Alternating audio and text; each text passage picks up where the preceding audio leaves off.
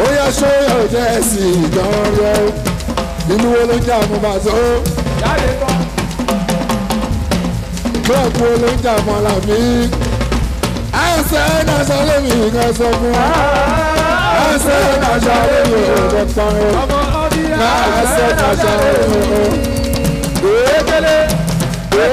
Arsenal, king of the north. Yeah. Are we? King of the north. Are we king of the Yeah, north? we've always been the king of the north. Any power shift, any bragging rights has always been with Arsenal. For the fact that they've been up there for the past 2 seasons, finishing second, third, doesn't mean they are the best in North London. They have nothing to show for it, no trophy, nothing. So always been the king of North London. For me, I've always seen Tottenham as the noisy neighbor. You know, when you covet what your neighbor has, you always want to be like them. That's what they've been. They've always been at the shadows of Arsenal. They've always been our shadow. You know, there was a time they wanted the Olympic Stadium so badly because they wanted a very large capacity and all of this. And you know, thank God, I was so excited when West Ham got it. Yeah. But on the contrary, they got the Wembley, and which is one of the fantastic grounds for Arsenal. we barely lose at Wembley. So I'm looking forward to our other fixtures against them at Wembley because I know we like to play at Wembley and I just like to score at Wembley. So what if, let's say, what if they actually won that game? They won at the Emirates. What if they had won at the Emirates? Well, we will still be having the same discussion now. Well, they are not king of the north and all of that. We will be, and you know, for me, if you want to brag over somebody, you have to show something for it. They've only finished above us now once. Okay. In the last how many seasons, only God knows how many. And they've not won anything aside the Carling Cup they won a few years back. We've won the FA Cup about 3 times in 4 years. Until they have something to show for it, until they have, even until they go unbeaten in the Premier League season. They've not gone the whole season unbeaten. You know, even Jamie Carragher said they are still a long way behind us now. You know, you finished a season ahead of them doesn't mean you all of a sudden become the power holder in the North London. But for me, I think Tottenham needs a whole lot of growing up to do before they can come to the level of Arsenal. They should stop. They should stop. The comparison. Exactly. So they should know Arsenal is Arsenal. Really, should get size now. Okay, so let's look at the game. Who would you have said was your man of the match? Yeah, I'll say it's Ozil, definitely. He's always been accused of not showing up in big games. Yeah. He's always been accused of not putting so much effort. He's always been accused of being lazy. But looking at that game, I could see the way he took hold of that game with the stroke of it. He was everywhere, tackles, assists, and everything. So I'll definitely miss with Ozil. Well, I think it's between Ozil and Mustafi. Because there was some vital blocks Mustafi had. You know, there was a time Harry Kane was almost through on goal and we just threw the legs in, and you know, he was a beast. He was always everywhere around the defense. And for me, I think Ozil did well. He gave an assist. And there was a time he had to track back, and I was like, "Is this Mesut Ozil?" Yeah, and I was. It was a the ball of Christian Eriksen. Exactly, and then there was some. But I think there's someone else who I would love to give the man of the match, the captain for the day, Laurent Koscielny. No, Koscielny has always been. He has always been our. For me, I would have given it to because whether we like it or not, it was one marshalling Harry Kane. Exactly. All over the place. All over. And the fact that he was even playing his 300th game for Arsenal made it very vital. He was very motivated for the game and he was up for it. For me, I think I'll go for Laurent Koscielny. But there was always a Ramsey too that was doing all the running around in the midfield. That guy, I don't know. Back then I used to say he had potential. Can we just say everybody was? I've grown those potentials, and I think he's a good player. But he's not been well managed. There were times Ramsey had lost the ball in vital positions. It's not supposed to be so. Ramsey, you get the ball, you look at the nearest person to you, you pass once. But once Ramsey gets the ball, he wants to turn around 360 and see if I can dribble one person. Exactly. And he slows down the tempo. If you guys noticed it, there was a particular time in the game he denied Alexis Sanchez. I saw very good opportunity. Just give Alexis that pass. He's true on goal. And you know, in the replay shot, he saw Alex. Saw him, and it's not. And does that mean there's a beef between the two of them? Well, I used to think because I barely see the two of them up in pictures on Instagram, on Twitter, because I follow most of them. Yeah. And I've seen Mustafi, Ozil, Alexis Ozil, and all of those If you in look the at pictures, but I most barely games see. this season, it's not about Ramsey not giving Alexis the pass alone. Even Alexis sometimes. So Even denies Ramsey was true on goal, and he'll be looking at the other side. And I was wondering too that is there something, and this is why I think it's not even good for the dressing room. So I think something is wrong between both. So I think we'll be looking at an exit. For Alexis? Maybe. I don't know. Definitely not Very Ramsey. likely. I think Wenger, when it comes to managing players, I think Wenger is one of the best managers that can do that very well. Yeah. Fine Off the pitch, and even sometimes what baffles me is when our players have to get to the last year of their contract Before a renewal. I know Wenger very well. If he wants something, he has a way around it. And then you have some certain players that look at Ramsey now. Ramsey got a new contract already, and we have an Alexis, we have Ozil that are very vital to us, and they are not getting the new contract. But what I'm saying is, if Wenger really wants them to sign a contract today, they would sign. I know they would sign a contract. I think we're used to that as now fans. Today, you know, we play like the best team, like I said earlier. The next match, we've forgotten totally how we play, and you want to wonder what exactly is the problem. There's a way we can maintain a standard. Those are the things Sir Alex Ferguson did. You hardly find United dropping. Even at 89 minutes, you still know something will still happen. And you find our players playing like they don't even want to win the game. The desire is not there. The energy level is not there. And Wenger keeps sitting there and keep throwing balls to them. That's not the way. Is Wenger giving them? Is he giving them too much free hand on the field? Is that the problem? I think the problem is with Wenger, as he said. You look at his starting lineup sometimes and you wonder, what is this? You look at his substitution at times. When the game is calling for a striker, I bring on a defender. When the game is calling for a defender, I bring on a striker. And you keep wondering, what kind of tactic is it? If you look at the game against Man City, everybody was like, where is Lacazette? Where is Lacazette? And it was like, it's a tactic to curb the Man City's defense or attack or whatever.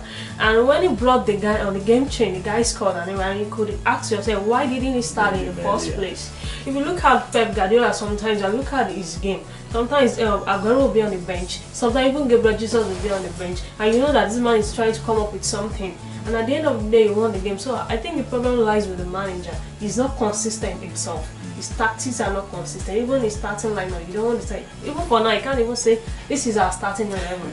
Yeah. So one more thing about Wenger, we don't always have a plan B. Oh, yeah. No, we always want to pass and pass and pass and pass. And once the opponent keeps frustrating us, they launch a counter attack and they score. For me, I think this Arsene Wenger issue is dragging too long. You know, this is a living legend, whether we like it or not. Of course, he's done very well. He's been successful manager for Arsenal. He has all the accolades. The most successful period of the Arsenal history has been the one. And when we won the last FA Cup, you know, we had our backs against the wall, like against Chelsea, and everybody was like, we wouldn't win this cup. And Wenger motivated those boys. I thought it was the end, like we just throw in the towel and leave. But who knows? The board just gave him 2 years, and 2 years of torment, 2 years of joy. Whether we like it or not, we just have to stand by him. We are done like maybe almost 6 months to the 2 years. 2 years. So I really can't wait for the 2 years to run out. If in one word, then. Okay, sorry, 2 words. Wenger in, Wenger out. For me, I think Wenger out. Wenger out. Wenger out. Wenger out. Well, let's see what it's going to be in 1.5 years. Then we'll know where we take it to. Then let's look at another key issue. We are looking at a situation where the kind of executives that Wenger does not want them to bring into Arsenal, they are beginning to come in one after the other. Director of football. Now we have this man from Dortmund, yes, we just signed him very recently. So is there something changing? Will Wenger run out his contract the way this thing is going? I think Arsenal they are preparing for his exit. For his exit already. You know, he's been there. He's been there ever since I was started supporting Arsenal. You know, and he can't continue forever. There has to be a time we would have to just step down and say, Arsenal, thank you for the job, thank you and everything. And Arsenal will tell him, thank you for the trophies. Yeah. It's time to leave. And I think with this new recruitment, I think I'm excited about it. Because usually I've never heard of such Arsenal doing such thing ever since I've been reading in a very long time, and I think we're already preparing for his exit, and I really look forward to Nika, for me, I think the Arsenal body is being very, very cautious. They don't want to go the way of Man U, you know. They after the exit of Alex Ferguson, they had the the chosen one, and we all know the story afterwards. So what they are trying to do for me, I think, is trying to cushion the ground for the next would-be manager, you know. Preparing the ground, make the job easier, let the template be on ground, let those who's going to work with the future manager come in first, then by the time Wenger will be going, it will be easy for the person to blend in. I think that's what he has said it several times that he wants to leave Arsenal in a very strong position. Yeah, because he said he wants to leave a very good ground for the next person coming in, so the person would have to struggle too much. But then there are very good managers. Man City didn't struggle when Pep came in, though they didn't win the league, but the signature was there that the next season was going to be bad, and now we're in the new season and they're up and running. So if we get a very high profile manager, I thought Arsenal was going to get Pep, but Wenger stayed and he had to go to Man City.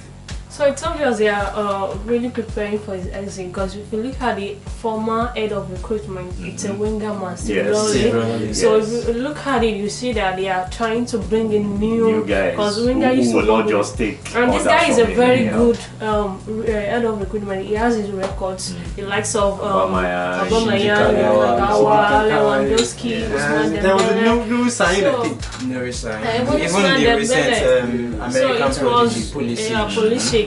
So I think it's a very good move. So let's look at the goals. Arsenal, Tottenham. Well, for me, it came from maybe quarters you probably wouldn't have expected. Exactly. They were. I think I'll say they were a little bit controversial. Okay. The first one, was not really a free kick. Okay. Football game is a game of contact. Yes. And there's no way you want to tackle a striker as a defender that you won't make contact.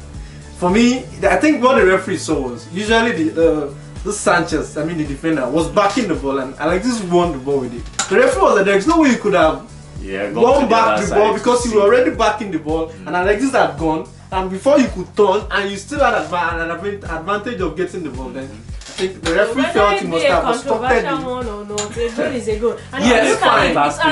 There were times we had decisions against us, fine. Even against Watford. Yes, that guy was a joke. And the penalty came from nowhere. So it's lost controversial. I was just the second goal is a goal. Against Stoke City, we had no business losing that game. The officials lost that game for Arsenal because even before the Stoke City goal, we had a clear penalty shout for Welbeck. Well, I enjoyed it. Against Man City, David Silva was like a yard offside and all of this. I enjoyed the game of football. Even against Lacazette scored, and there's Lacazette scored a goal, a very clean goal that day, very clinical. Two goals, they were just they were very good. I thought Alexis had lost. I need to say something about the second goal. Yeah, I need to say something about the second goal. Whether we like it or not, we have to give credit to Lacazette because the movement was fine. And then Ozil before Hector Bellerin made the pass, Ozil made a dummy run, confused Eric Dyer, and Bellerin made the pass, and that was all. Now, one thing about Lacazette has always been his movements. He's very mobile. I like him. I like him. So maybe is there something missing in Arsenal that is making Lacazette not click 100%. I think the problem is from the midfield. Sometimes you look at his runs and you look at the midfield not even being able to supply. There were times that made some run and the balls were not going to him. His movement is just I like him. And you just look at the midfielder, sometimes they don't spot his run the way they should. I like it. We've been unfortunate. When they get to gel together, for me, I think, understand the way he plays. But for now, we've been begging for a striker in a class of Lacazette for a while now, and it's so unfortunate we got him when the midfield is not top notch yet. We are missing the likes of Santi Cazorla, one wonderful playmaker, diminutive, both feet, ambidextrous. He can play a pass from anywhere. And I think before we know it, maybe by next season, we'll get a decent creative midfielder who would always spot that Lacazette run. You know. I think this guy, Granit Xhaka, is more of a box to box. And for me, he's a very fantastic player, no doubt, but his level is dropping. And I want to ask, what is Wenger doing? There were times this guy was fun. He can throw a pass from our box 40 yards, and it will still catch an Arsenal player. But now he's not doing that. He's losing so much passes. And I felt, Wenger, it's time to bring in Jack Wilshere. Let Jack Wilshere be a competitor to this guy. You know, we have so many Arsenal players that say, well, if I play rubbish, I will still start the next game. Maybe that's the whole idea. And Wilshere has been working so hard. I followed him on Instagram and, you know, pictures of him, videos of him trying to do several artwork just to make sure he gets back to his best. But then when guys not give all those games he's giving, they are not competitive games. Give him a game where he will do something and win, and he will be all over that. Oh, Jack Wilshere won the game for Arsenal. And before you know it, he's getting back to his best. He's a very fantastic young player. This Granit Xhaka still comes back to Arsene Wenger. You know, at a very young age, he captained Borussia Mönchengladbach. Finally, Arsenal Cologne Europa League. Yeah, I've been qualified for the next round. I think this game I meant for the youth. Can we get to top the table? Of course. I think if we win, we are topping the group. Yes, so definitely. I think this is a must win. Cologne, they are not very in a good form. Yeah. So I think it's a game we should, even with the youth players, even with the likes of Giroud, the likes of, they are not getting games in the Premier League. So this is a game they should be able to win. While I was thinking about this game, I was thinking about the Danny Welbeck that just came back from injury. That's a very good chance for you to play like Theo Walcott. For me, well, he will get his chance. And Jack Wilshere. Yes, Jack Wilshere. And that's the reason why I really want to see that game, because I want to see Jack Wilshere again. I've been following his progress, his development, and I think that guy still has something in the pocket for us. The likes of Reece Nelson, Eklem Ainsley, McNanise, and all other young I don't see Arsenal losing. I want to see that. I don't see Arsenal. And about the Cologne match, as much as I don't want Arsenal playing in this tournament, but as an Arsenal fan, I want us to win. It's a good chance of us winning the trophy. We're not playing against Barcelona. Looking at the approach Arsene has adopted with this competition so far, he has been blooding the youngsters, keeping the first team fresh. So whether we like it or not, we'll see a whole lot of the youngsters. But going away, not forgetting when Cologne came to London, they created the chaos, vandalized the stadium and everything. So Arsenal is condemned to win that game. We have to go there, beat them in their home. Well, I don't see Arsenal losing. Okay, well, let's look at this angle now. We're going to have people dropping from the Champions League to Europa. It's going to get tougher. Well, as long as Barcelona is not dropping, and Bayern Munich is not dropping, there are chances that Atletico Madrid might even drop. Let them drop. Dortmund might come there. Even Dortmund, let them come. As long as Barcelona is not coming, and Bayern Munich. Do you know that it's very easy to win the Europa League? Looking at the Man U template, how Man U won the Europa League last season, they drew most of their matches. Exactly, and won at home. Make sure you don't lose. Even if you play the Sevillas and the Atletico Madrids of this world, I think on Arsenal's AD, they can take on anybody any team in the Emirates. If Arsene really takes this competition seriously, I don't see anybody stopping us. We can just go all the way. I think that's a chance of us winning 15 matches. Competition. Yeah, Europa champion. So I don't see Arsenal losing. What do you think? Yeah, we are winning. with new guys coming in from the Champions League, we will still win. We are with Arsenal, like you said, on their day they can beat anybody. The likes of Real Madrid, Barcelona. If they are on their A game, those guys, if they really want to play, they play. If they want to play, they play. That's my own. That's the issue I have with them, and that's why I still feel Wenger is still a little bit not doing his work perfectly. Let them play always. Don't let them choose when they want to play. Okay. Like they did against Man City. They didn't. It was not a very bad game for us, but they didn't play enough. If they had played enough, we would have gotten something out of it. But against Tottenham, they played. Okay. So we'll wait and see what happens in the Europa League on Thursday. Cologne playing host to Arsenal. Don't forget the hashtag is London is red. Always. always.